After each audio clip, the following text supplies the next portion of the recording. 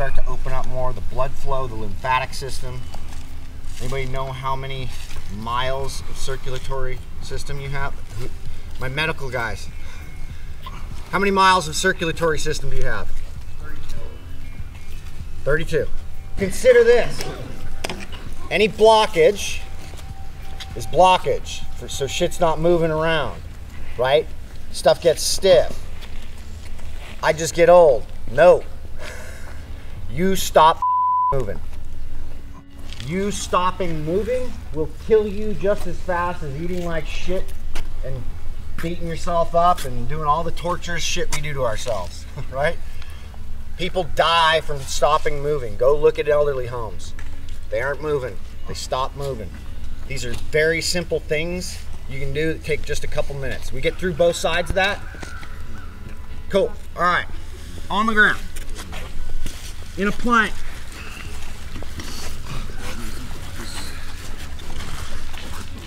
Hands should be just behind the shoulders, not in front. Your butt should be slightly on, belly button drawn slightly in. Now, push back. Anybody who's done yoga, it's called downward dog. Slight bend to the knees. Then, we will come all the way forward into upward dog. Yeah. Inhale and then exhale and press back. That is 1. 10 of those. So come forward, open it up, take a deep breath in as you come forward. And then exhale, press back. Try and keep those arms locked out.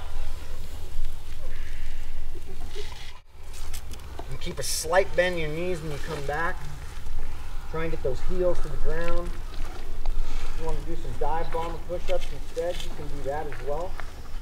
My Navy friends.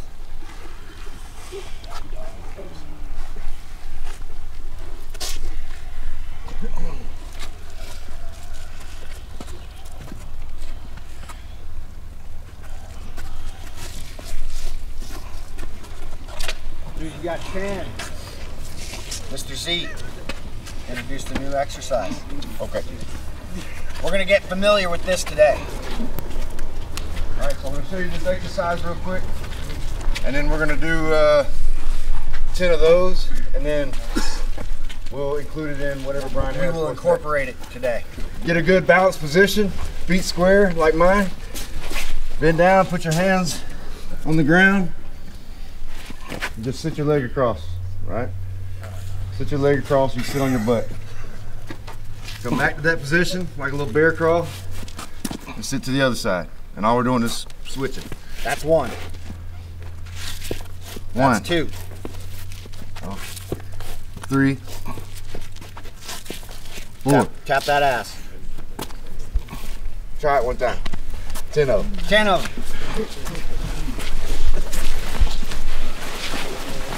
Step the leg through so that you sit onto the ground. Good. Good balance. It's important that we get that leg fully to the ground because we're mimicking getting up off the ground. Spread your leg a little wider, Peter.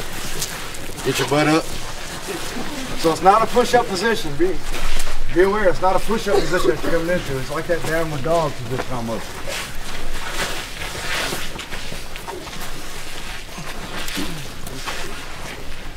You can sit your butt down. Get all the way out to the ground. There you go. Good. So we'll get better at it as we do it, and then keep doing it. Keep your mouth shut. Keep your trap mouth shut. Name of the game when we're here is be aware where that breathing goes. Everything should be dictated by, when we're here, should be dictated. We do not need to go any harder here. We do not need to mouth breathe here. So I don't expect anybody to win by mouth breathing today, all right? Whatever your ability is this morning, it's perfectly fine. All right, here's what we're gonna do real quick. On your time, no mouth breathing. To the second pole on this hill and back. Nice little warm up, nice little cardio warm up. You can hike it if you need to, So go that way. or you can jog it. Right up this hill, second pull.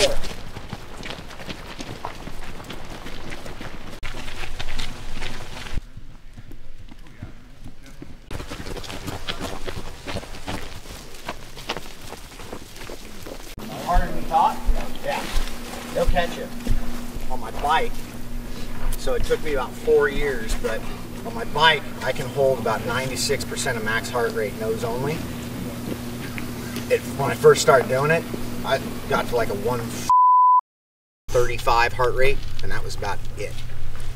And then it just progressed. And I prefer now to nose breathe over mouth breathing because the air is just so much drier, and you feel the tissue and everything start to lock up, and you feel, you'll see it today, like if you guys start to really pay attention to this stuff, especially with what we're doing, like in the combatives, like the combative shit will really expose this stuff. But even on the range, when we start doing more intense work, you'll start to see yourself tensing up. Like you'll start to shake more. A lot of this stuff that starts to happen, this is a result of not only the thinking, but these are physiological reactions that are happening based on not only the thinking, but the reactions to the thinking. Like overthinking something because you want to do it perfect, or you don't want to get hurt, or you know what I mean?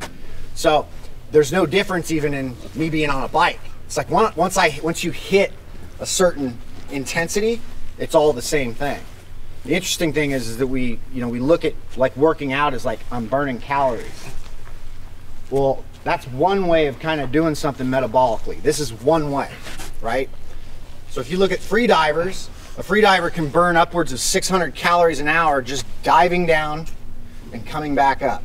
Their heart rate probably doesn't get above yours or my resting heart rate. So how the f are burning 600 calories? Those who've done their homework will know. Thermal regulation. Body's ability to heat itself up, right? So it's got to use energy to do that. What's the energy? Oxygen. Okay? Chess players. Grandmaster chess players. In one day can burn up to 6,000 calories sitting there playing chess, not doing anything else. 6,000 calories. That's the amount of brain power that they're putting into stuff. Your brain and nervous system need, at minimum, 20% of your energy a day. Okay? If they get that aerobically, better. But it has no problem getting it anaerobically. That's the beauty of the system, of the biology. It's so intelligent that it says there's not enough oxygen, and there's two ways of doing that. So if like I get up or I go run up the hill, there's instantaneously not enough oxygen in the area where the cells need it. So it instantaneously starts to shift to use more carbohydrate and more anaerobic activity. You understand anaerobic, aerobic? Anaerobic without oxygen, aerobic with oxygen. We are designed to be, we are obligate aerobes. So we use oxygen as our primary source of fuel. It's why we stay alive. We all understand that, right? So going from that, we then, if we don't have that demand, it then can catch up if we then supply it with more air. So respiration automatically goes up when work rate goes up, right? Here's the other way that oxygen isn't available. If I'm standing here talking to you, I instantaneously stop using oxygen as efficiently because I'm offloading more carbon dioxide than metabolically necessary. So I'm removing the variable that kicks oxygen out of the cell, out of the red blood cell, to be used by the mitochondria in the other cells. So the system says no problem. It doesn't care how it gets it or why it gets it. It just says no problem. This is ancient wisdom. No matter what you believe in, 2.5 billion years ago, the deal was done. Single cell organisms decided to make a deal, and they said, we are going to be multicellular organisms, and we are going to use this oxygen-rich environment to produce one of the most efficient energy sources that we can, aerobic metabolism. And so from there, That has been the most efficient process we know in biology to use. I'm giving you a hand at understanding that just by going, hey, just shut your mouth. This is the most fundamental, easy thing to understand with health. Okay? So, for today, we will not be doing the hill again. So, but what we will be doing, so there's a sprinter van at the end of the road. Well, not the end of the road, middle way down, right? That's our target. We're gonna go 15 minutes straight, all right? We'll go 1 lap to the sprinter van, come back. You will lunge 3 blocks, all right? Then, when you get to the 3rd block, we're gonna crawl to the next block. We will then implement 10 sit-outs. What's that? Sit-out. Sit-outs, right? Then you will walk to the end of the next block. So it's a total of 1, 2, 3, 4, 5 blocks. Then head right back out. And just on repeat for 15 minutes of movement. Your pace controlled by this variable. Okay? No prizes. Make sense? Yeah, sir. Yes. All right. We'll get a timer. Here we go. 3, 2, 1. Begin.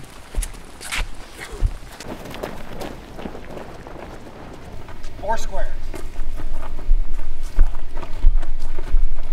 Nose breathing. Yeah. You just got to slow down. It's that mouth. That mouth needs to open. Sorry.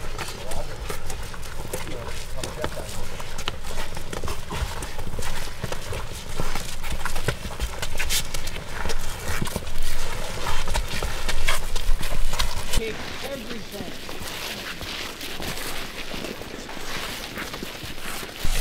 Right back at it.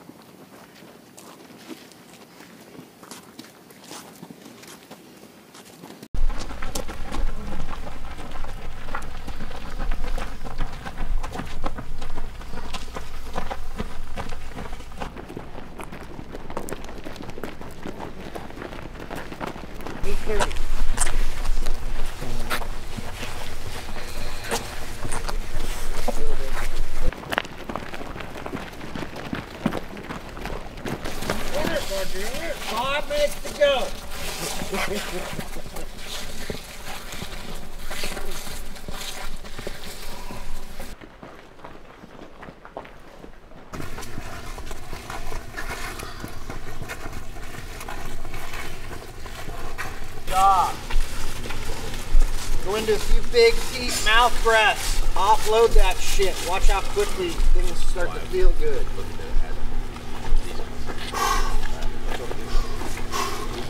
So this nose breathing thing is just kind of the foundation of stuff. The other layer of it is that there's kind of a gearing system we figured out. You got people still coming up the hill. Yep. And the gearing system kind of works with speeding up the actual breathing pattern and then going to nose mouth. So nose in, mouth out, and then mouth in, mouth out. But doing it with an intention, so you're controlling the variable at all times.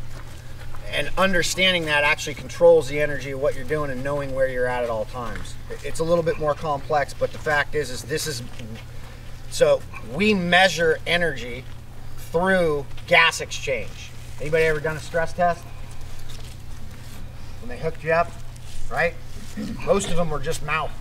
So you didn't even get the actual ability to breathe through nose and mouth. Weird, cardiologist is doing that.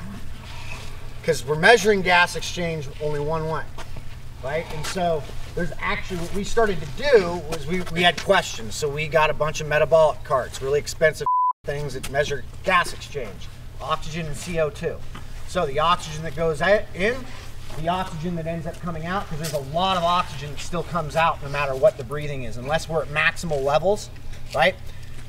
And the CO2 that comes out. This tells us how we're using fuel. So when we start to go from more fat burning aerobic to more carbohydrate burning aerobic to more anaerobic, which is strictly carbohydrate. It becomes glycogen at a certain point, right? So the higher we lean towards that higher anaerobic state, you're offloading a shit ton more carbon dioxide, because carbon dioxide is the byproduct of cellular respiration, right? So this is how we understand that. We started putting these things on, and we started by doing something simple. Walking a dog around the block for 5-10 minutes. So we'd open our mouth and breathe, walking the dog. Then we'd come back and shut our mouth. Just nose breathe. Two entirely different energy systems that are being used. Then we get on a bike. 200 watts, 5 minutes, nose only. 200 watts, mouth only. Two entirely different energy systems. So it turns out your breathing is actually the thing that's regulating how we use energy. It's not your heart rate. Your heart rate's just an indication of intensity. Think of it as a tachometer, right? Think of your breathing as the gears. So as I start to gear up, right, the energy's changing. But if I can control the gearing, I can control the energy. And you felt yesterday when we did the carotid artery, right? How many of you guys felt that drop, right? Boom. You're instantly controlling things. So you can actually control that while you're working, but you just gotta actually control your action, right? All right, so real quick, couple stretches, just open things up, and then we're gonna go sit down real quick inside, and I'm gonna show you something on how to come down as quick as you can off of something like this, speed up the recovery process, all right? So we'll go through a quick breathing protocol that you can just walk away with and use anytime you want, all right? All right. One foot in front of the other, kind of like where I'm at. If you need less because you're more inflexible, that's perfectly fine. The more flexible you are, great. Rear leg is my left. I am going to reach back and try and touch the back of my knee. Now here's the key. You don't have to reach over your head. You can just reach back. Nose only, take a deep breath all the way in. Watch how limited your breathing is as you get back there. Come back up a little bit to where you can fill that tank, but stay back. So it's a static stretch, right? So I'm static stretching. All the way in, all the way out. Trying to stay back, touching that back of that knee. Now, if you're only touching your hamstring, that's perfectly fine, because that's your range of motion. Stay there. Keep opening up. Watch yourself start to open up as you start to draw more air in. Let that air draw you in, and then when you exhale it, it should allow you to gain a little bit more room. You can turn the rear foot out slightly, but keep the front one straight. Hips stay square.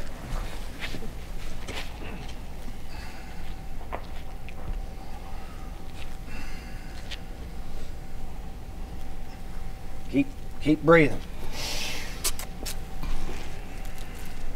This is probably one of the better stretches you can do because of the amount of sitting that we actually do.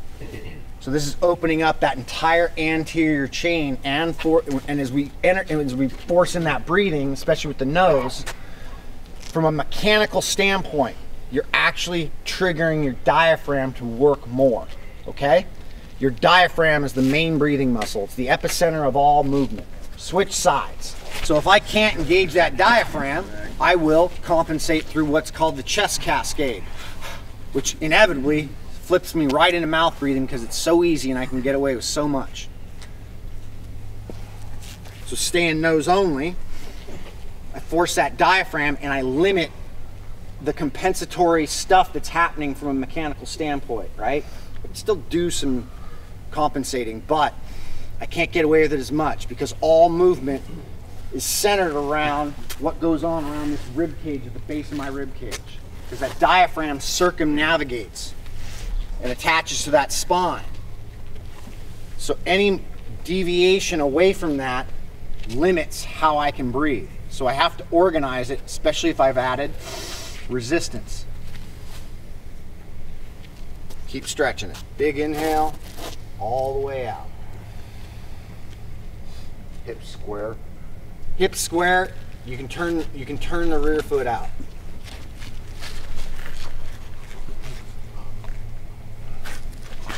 All right, come on up. For those of you that are really tight, we're here. For those of you that are not as tight, put those hands together like that. Big inhale. And then what I want you to do is try and inhale into your back, right? Hold it for a second. And if you're here, same thing. Inhale into that back, your T-spine, right? So right here, pulling that air into here. Big deep breath. Drive it in, open it up. All right, switch.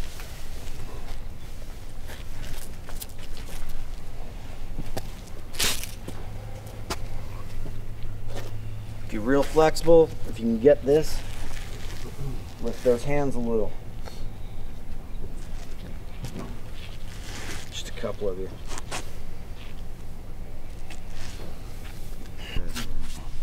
Cool. Let's take it inside, grab a seat. We want you seated when we do this. I don't want to have you sit outside and get all cold. Right. So there's still a lot of excess carbon dioxide being produced. We're going to offload some of that, and then we're going to go into 3 breath cycles that are slow and controlled, bring things down. All right, big deep inhale through the nose, and then out. And in, and out.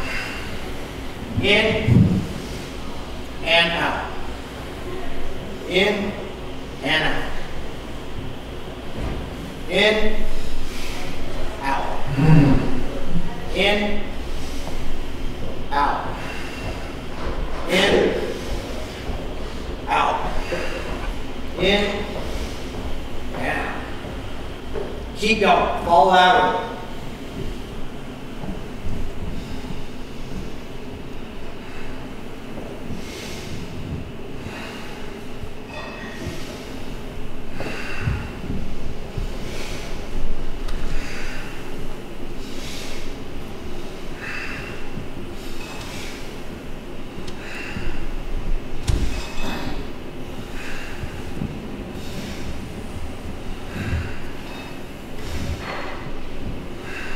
Five more.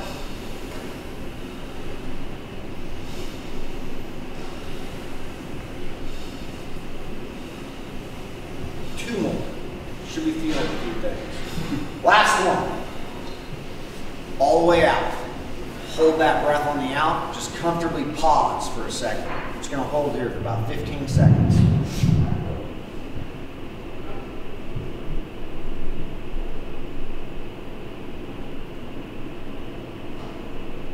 With me, 3, 2, 1, inhale for 5 seconds.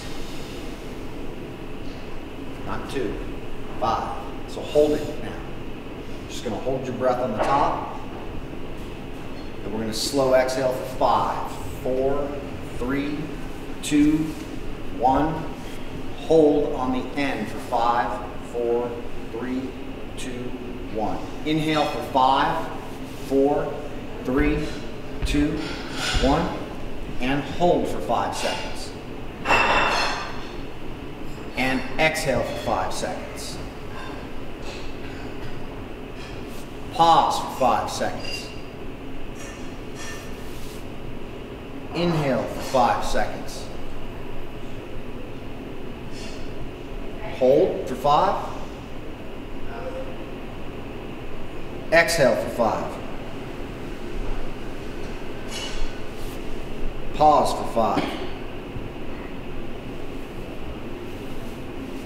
Big deep inhale through the nose and out. In, out. In, out. In, out. In, and out. In through the nose, out through the mouth.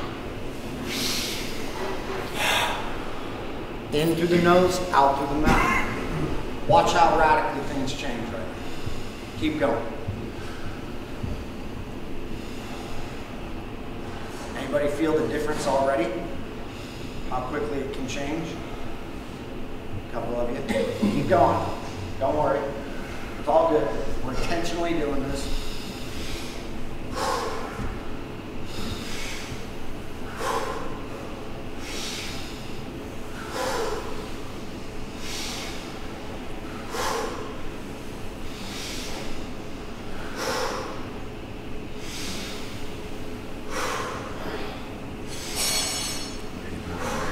Three more.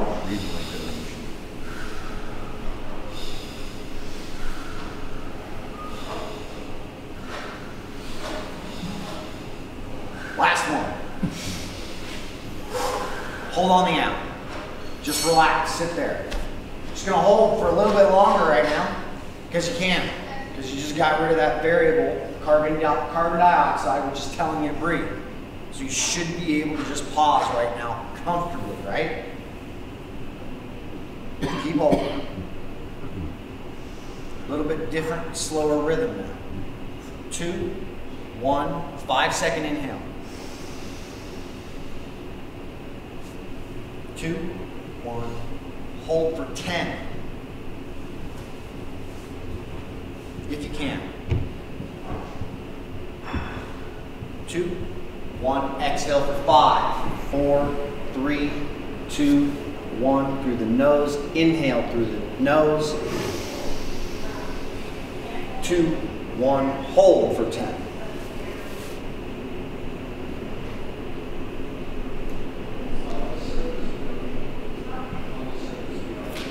Exhale for 5, all nose.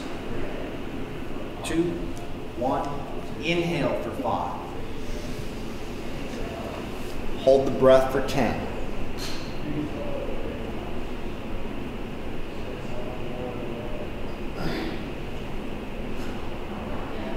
2, 1, exhale for 5. And deep inhale through the nose and out through the nose. In through the nose, out through the nose. In through the nose, out through the nose. In through the nose, out through the nose. In through the nose, out through the nose. In through the mouth, out through the mouth.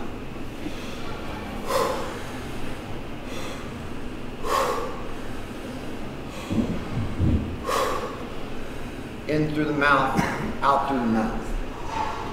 In through the mouth, out through the mouth. In through the mouth, out through the mouth. Keep going. Almost there.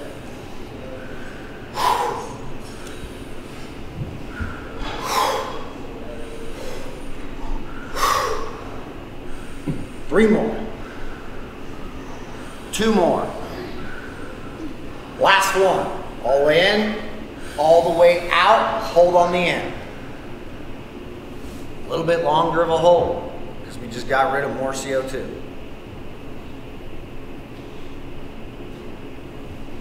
Just relax, hang out.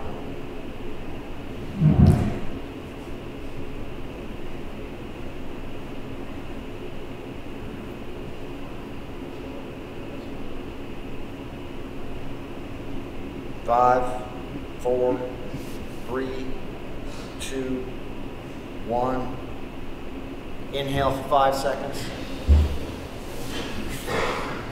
Hold for 15. There's 5. There's 10. Exhale for 5, 4, 3, 2, 1. Inhale for 5, 4, 3, 2, 1. Hold for 15.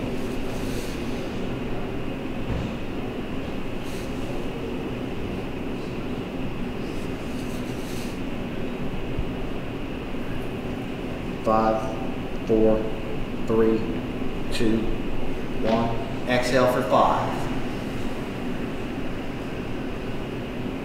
Last one. Inhale for 5. Hold for 15.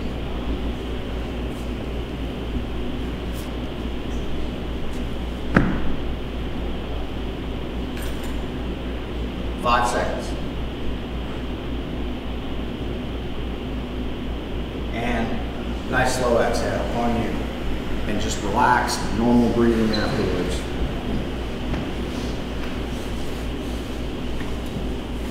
Who felt the change from when you walked in to now?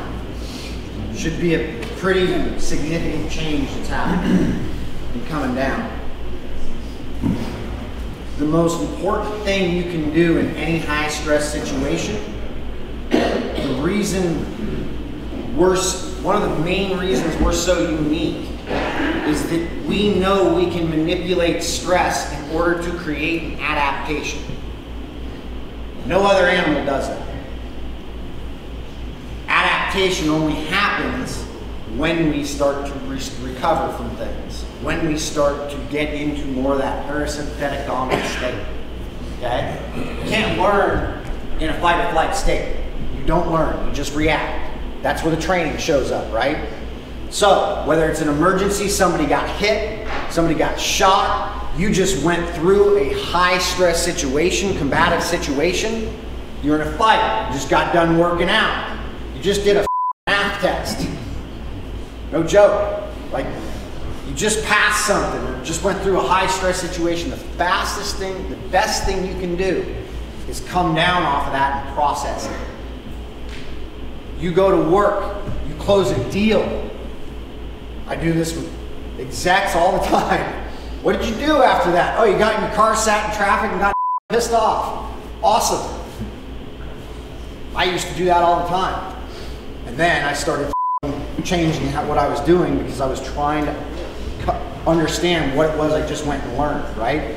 So I had a situation that happened with me that, like, I've intentionally engaged in order to understand these things, right? And it showed up once in playing on a playground with my nephews, where I went up a ladder, hit my head about 7, 8 feet up on top of this ladder because we were playing tag and I didn't see a bar. Compressed my spine, dropped out, did a backflip, landed on the ground, and I was paralyzed. That was what I knew. I couldn't move my hands, couldn't move my legs, and I was in a pretty shitty situation. Only thing, because of the amount of shit that I do with this, right, that I knew to do was just control my breathing. What does a high stress breathing response look like? Yes, but what does it start with? What was going on the range yesterday? Were you guys paying attention to other people? Did you see any of this? Breath holding? Did you catch yourself doing breath holding? That's the first thing that typically happens. What about in turbulence? People who don't like flying, right? So that's the first response. Then it's catch up because of the CO2 build. Shit. We were just talking about this, Don, with like, oh, sir, you might be having a heart attack right now. What do you think somebody's gonna do if you tell them something like that? Versus like, hey, how about we just control your breathing and not hyperventilate you so you're constricting your blood vessels, and then, which means you're constricting the blood flow to the brain. So that, did you guys feel the difference in the nose to nose-mouth and mouth-mouth? You know that high feeling you were getting? Those are the blood vessels to your brain constricted. That's your body going, no problem. We're gonna prepare you for some changes right now. Right? You're going into a high sympathetic state, but that's why we brought back in those slow controlled breathing patterns, because then it opened everything up and oxygen got used, all right? So what did I do? I started breathing in this situation, and I avoided a lot of shit that I've seen happen with a lot of people who I've worked with in high stress situations. A lot of military, a lot of high trauma stuff, TBIs, things like that. Things that start to compound, where you can start to introduce things so that you're processing quicker. Maybe it's not that extreme, but I guarantee you, with everybody in this room, you're gonna have an extreme situation. A few of you are gonna have that extreme situation. One of the best tools we've got It's how to control our breathing. Because it instantly grabs a hold of that nervous system and changes things.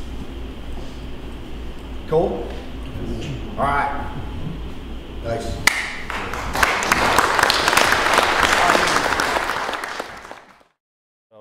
The craft beef cattle get a little older, which gives them a higher propensity to gain some weight and get a little more natural marbling and tenderness. They seem pretty calm and relaxed. Yeah. Living a pretty nice life out here. Yeah, they don't have a lot of worries. So this is Bailey. Bailey. She's a 5-year-old quarter horse mare. She came out of a rein cow horse program. She kind of decided that she didn't want to do the arena stuff anymore, so she came to live on the ranch in January. And she's been doing ranch work stuff and just loves it. She never had a rope swung on her, and I branded calves on her this spring. And so this is our standard box. If you order one of our boxes, it comes in this. As long as you don't... How much meat pound-wise can you fit in there, like 15 pounds? 15 to 18 pounds, depending on ice packs, depending on where it's going. And it comes frozen. When it leaves here, it's froze. It's frozen, yes. And then actually there's a USDA food safety handling card that we insert in there that talks about proper food safety. If it shows up and you have issues, these are the guidelines. Anything over 40 degrees needs to be thrown away. And the thermal dynamics of shipping boxes is actually really interesting. Everything goes in the box, we seal it, it goes straight to FedEx. Over time, it will start to unthaw, especially right now. It's 100 degrees outside. If it shows up to your place and any part of the box is still frozen, the whole box never got above 32 degrees. So basically everything starts at 0, climbs to 32 within the first 8 hours. And it'll hold at 32 until everything is unthawed, and then it comes up. So there's this big plateau. So as long as we deliver in that plateau, we're good.